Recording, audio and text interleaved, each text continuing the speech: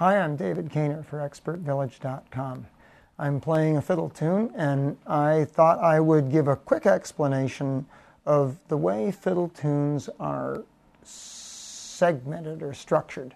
Basically, there's frequently an 8-measure, 16-beat phrase, which is called the A part, and in many tunes that is repeated. So we would say that the tune has 2 A parts.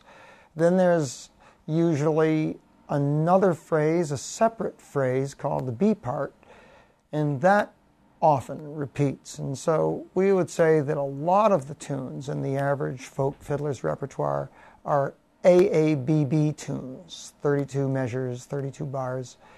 And within these phrases, there are subphrases. So we could say that an A part could be composed of a primary element or melodic theme, a second element or melodic theme, and then frequently either a third theme or the first theme repeated.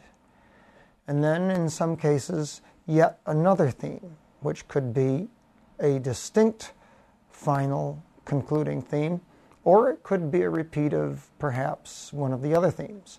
And then the same kind of internal repetition or the same internal sub-phrasing happens in quite a lot of B parts. It's important to recognize that these are merely guidelines and really quite general, and there are innumerable specific exceptions to this. But it's a useful way of conceiving of the structure of folk tunes.